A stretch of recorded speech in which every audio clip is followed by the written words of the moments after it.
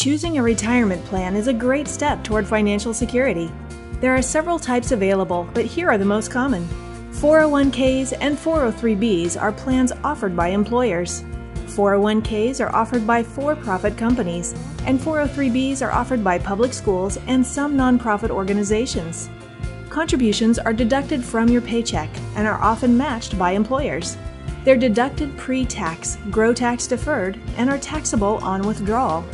Traditional IRAs, or individual retirement accounts, are opened by individuals through an investment firm or bank. They may be tax deductible, grow tax deferred, and you pay taxes when you take the money out. A simple IRA plan is similar to a traditional IRA, but these accounts are set up by a small business owner and usually permit larger contribution amounts.